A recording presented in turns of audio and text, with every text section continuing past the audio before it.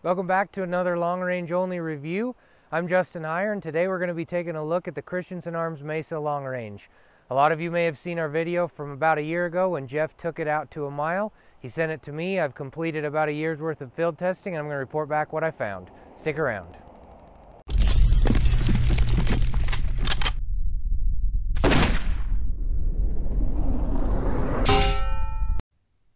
Let's start with the business end of the rifle. Right out on the very front, you can see the side discharge muzzle brake.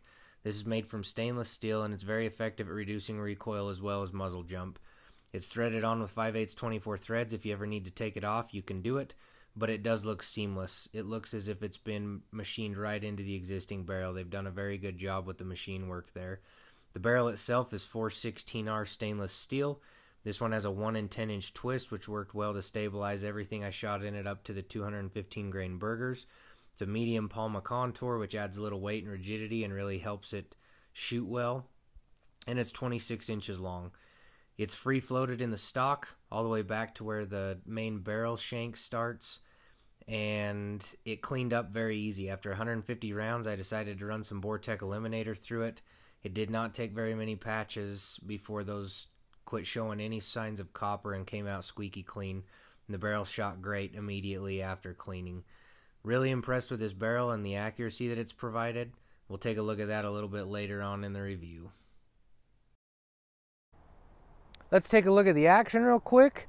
This is a Christensen Arms Action. It works with any Model 700 aftermarket accessory. It comes with a TriggerTech primary trigger. Mine breaks crisp as can be at 2 pounds. It's great. It has a 3.7 inch mag box. With these 215 grain burger hand loads, I'm 3.64 inches, and I believe I'm 20 thou off the land, so it's got plenty of room to run what I need it to. You have skeletonized bolt handles, fluted bolt handle, as well as the actual fluted bolt. There are twin ejector plungers up in front, as well as an M16 style extractor, and on the back side there is a side bolt release. These are features that just 10 years ago, everyone would buy a Remington 700 and spend $300 to $400 to get a lot of these upgrades done, and you get this right from the factory with this Mesa long range action. Now we'll take a look at the stock. Obviously, those of you that shoot quite a lot know that the stock is very critical. Proper fit with a rifle will really enhance your experience and increase your ability to shoot accurately. Starting off with the recoil pad, has a fairly thin recoil pad, but it's soft. You combine that recoil pad with the muzzle brake, it made shooting this very pleasant. Moving forward just a little bit, you get to the adjustable cheek piece. This is a modular design. You take 2 screws off the top of the comb, you're able to remove it, and then you can add additional black plastic spacers in there. The rifle only ships with 1 spacer. If you'd like additional height, you need to buy extras from Christensen Arms. I really wish they would have sent 2 or 3 just to help create a better fit for those individuals, but 1 got it high enough that most shooters were fine with that. I prefer a little bit higher comb, so I added a Velcro cheek piece over the top of it. Just one of those little soft cheek pieces that you see, and that got my eye to exactly the height I needed, and I quite enjoyed it at that height. Moving forward again, we come to the vertical pistol grip. New shooters especially found this grip very comfortable. If they're coming from a classic, standard rifle stock to all of a sudden getting that vertical grip, it feels really nice when they lay down behind the rifle. It does have a palm swell. I wish that palm swell was a little bit bigger like some of my other stocks, but it actually fit really nice. It was never a hindrance, and the new shooters really liked it. Moving forward again, we come up to the flat forend. This is very comfortable to shoot offhand if you want to. Even though the rifle's heavy, it is manageable and it just fits your hand nice. It also rides bags really well at the range. There were 2 swivel studs up front that we swapped out for a short Picatinny rail section so that we could do quick detach bipods, and that worked out really easy. The fit and finish of the stock is good. Here you can see the bottom metal fit. It was very tight, looks good. Obviously, we'd mentioned earlier the barrel's free floated. It is spot bedded at the recoil lug.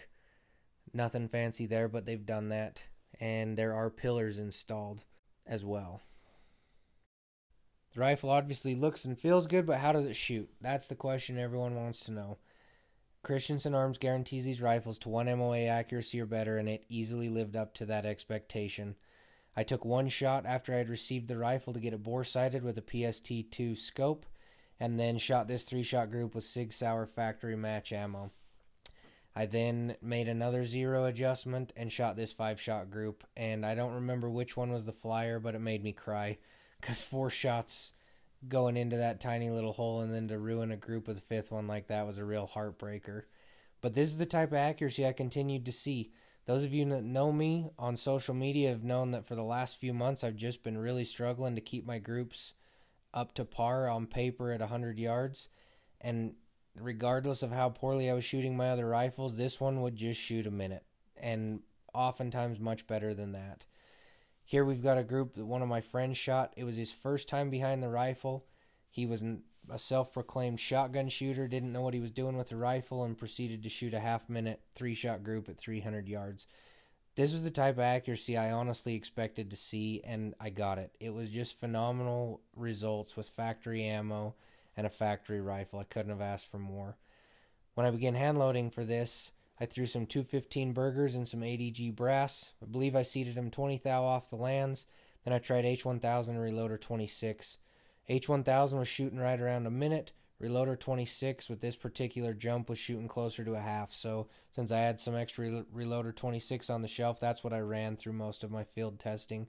I took that load out to 1,250 yards, shot in some real tough conditions, and was still able to make a couple impacts on the 12-inch plate. I spent most of my time with this rifle 600 yards and in, and it just hammered. It was a lot of fun to let new shooters get behind this rifle and just see their faces light up as the steel rang.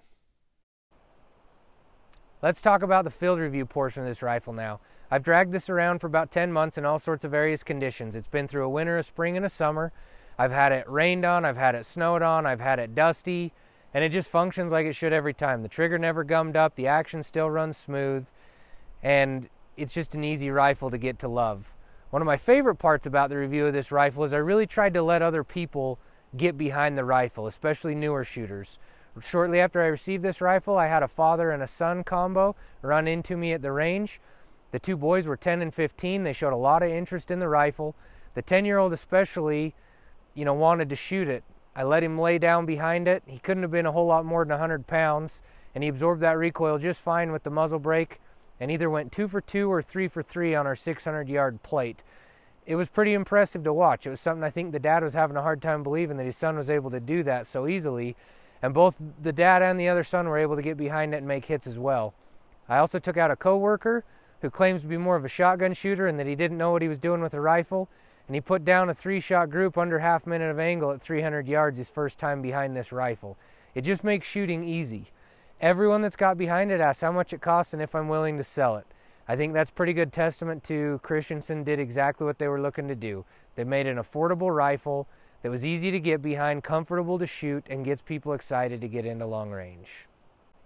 As we've gone through the features of the rifle as well as talked about its accuracy potential, I think you can see this is a heck of a good buy for someone looking to get a long range rifle on a budget. For $1,600, it's going to be very tough to beat. You get the vertical grip stock, you get a great trigger with the Trigger Tech, you get custom action features that you used to have to pay $400 or $500 to upgrade to. You get all that for $1,600 out the door ready to go shoot. If you have any questions on this rifle, go ahead and reach out to us on the forum at longrangeonly.com. Also, you can follow us on social media. We're on Facebook and Instagram. Hope to see you around. Thanks for watching.